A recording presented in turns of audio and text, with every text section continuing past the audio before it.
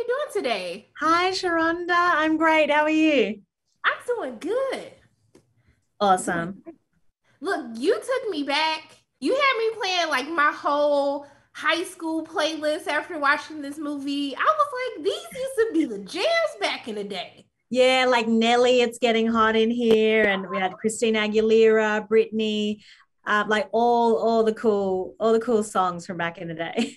It was so great. Like it really took me back. And I mean, for you, like what was the one song that like you needed? Like this has to be in this movie for this to work. Okay, we added a song right at the end, which is a Bewitched song called "C'est La Vie." Yes. It is the catchiest song. And I remember when it came out, and it was like just like this crazy big catchy song, but kind of a bit dorky as well. And then I was like, nah, that song we have to have as like an extra kind of credits song. And it was just we'd play it like every day of filming. We just play it on set, and the cameras would film some of us dancing to it, and then we just added that as a special feature at the end of the movie. But that song is like it's just you can't help but smile when you hear that song. At the end, I was like, now what they know about this song? I was like, oh my goodness. Like I stayed up an extra hour just listening to music after this. Oh, great. Yeah, well the soundtrack's going to be good because it's got all the songs from the film in it. I can't wait. It literally took me back. So thank you for that. I appreciate you. Yeah. But one of the messages that I really love is that you always have that core group of friends or family that are going to accept you for like who you are. They meet you at where you are at that moment, and it's totally fine. And I wanted to know for you, either personally or professionally, who are those people in your life that like just accept you for who you are? Oh, that's so nice that you got that from the movie. And I mean, and the people that played my friends and my dad, Chris Parnell from SNL, is like they're they're just like they're such solid people, like on and off set. But in my real life, um I guess I have like a couple of besties that I just like would talk to, and we've been friends for like over 20 years and stuff. And I think like I have my bestie Zara from high school, and she's now a lawyer here in Manhattan, and is like crushing it. And then my bestie Nick, who I lived in Africa with when I was 18, and he now works for the British government. And then one of my besties, Sam, is actually with me in the next room. And we've known each other since acting school back in the day in Sydney. And it's just like, I don't know. And then my family, I have two sisters and a brother and my mum who are like I'm really, really close to. So it's probably the family, and then just a couple of my besties who I just really like can say anything to, and so supportive. Although my mum was not supportive of me being an actress at first, but she came around. At least you eventually came around. It's all that matters. Yeah. Look, Bestie Circle is like lit. Like they killing it.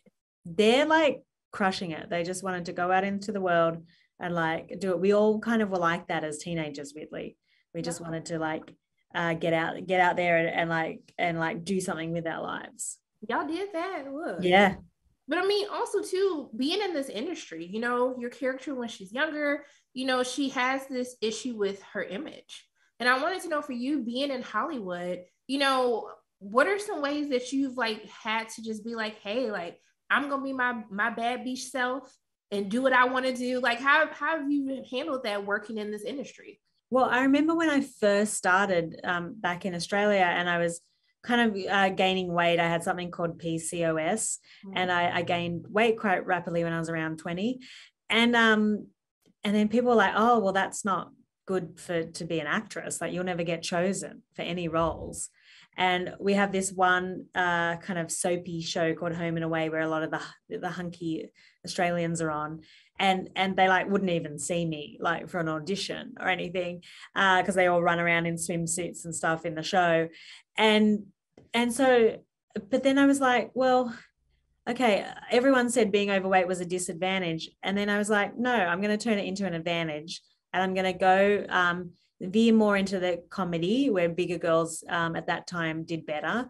And then I'm just going to like like make the best of a situation, because I've been like confident all sizes, and even though at that time like everybody was like, oh, like you'll never make it, and then I made it in Australia and they're like, oh well, you never make it in Hollywood, and then I came over and quite quickly like made it over there. And one of the reasons why I got signed in Hollywood on my second day in America was that I did look different.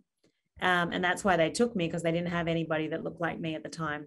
So I don't know, like it's hard sometimes, and I definitely relate to people that struggle with issues like that, or they think something about them maybe makes them not as worthy, and then but it's as if you watch the movie, you'll see that you've got to embrace your true authentic self, and whatever size shape you are, or it's you just gotta love yourself, and find the advantages in it.